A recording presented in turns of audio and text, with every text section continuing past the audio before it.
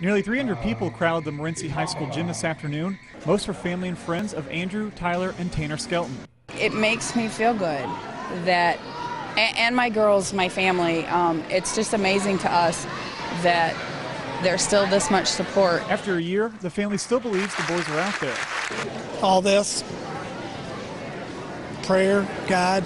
I just have to. As the boys' mom, I have to keep that hope. Police haven't quit either. The town's chief, Larry Weeks, received a standing ovation for his work so far. He deserved that standing ovation. I mean, and I wanted him to see that, yes, we as a family are still behind him.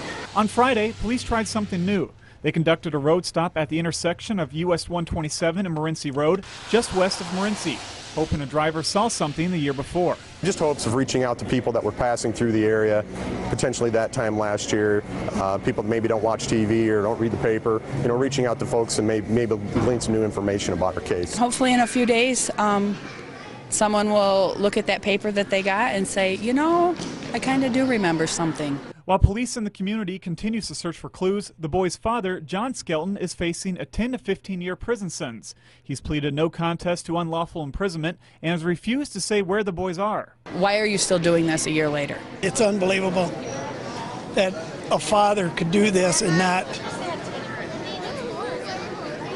tell, come with the truth. In Morenci, Michigan, Randy Spieth, News Channel 15.